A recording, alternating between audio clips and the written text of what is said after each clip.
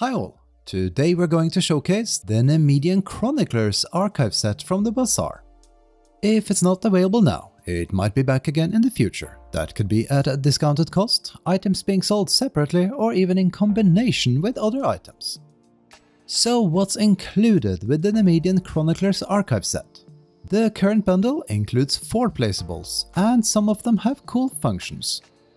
As of November 2023, the bundle costs 1,498 Chrome coins.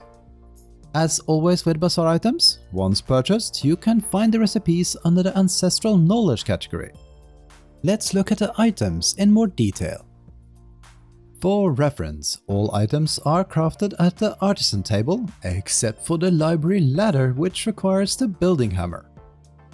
The most impressive item included in this set is the library bookcase. In this case, it's a real bookcase and not a hidden door as the previous Aquilonian one, and it looks quite detailed. It comes as seen here with all books in place. What makes it extra special is that you get not only one but a ton of different bookcases. Well, sort of. When you preview the placement, you will notice that it cycles through a ton of random configurations of books within, allowing for a more diverse overall look. What might or might not be a good feature is that this one snaps to walls, between and center, which will be helpful for many for sure, but a bit annoying as well. You can place it away from walls, but it will snap once close to one. For once, it's also possible to fill empty gaps with additional custom items. If you haven't built a library yet, this for sure is the best looking item released for it so far. Moving on to the perfect companion for the bookcase, the library ladder. If you're planning to build a library wall at least 2 foundation high, then this will complete that look, and there's for sure other uses for it as well.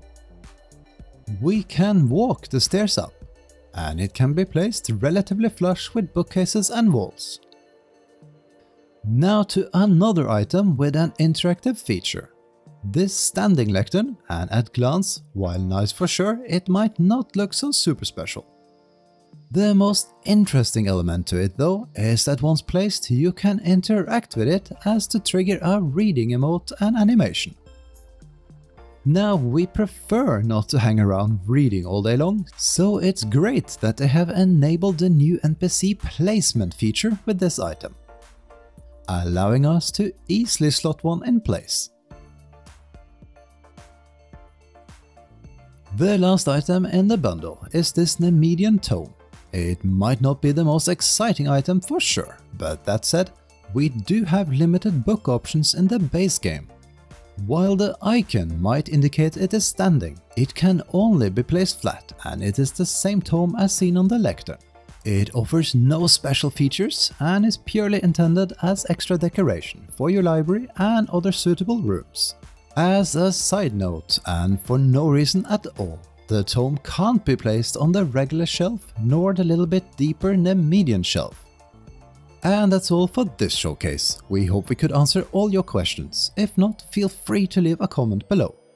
We would like to thank Funcom for providing us with these items for free, which allows us to preview select items for you.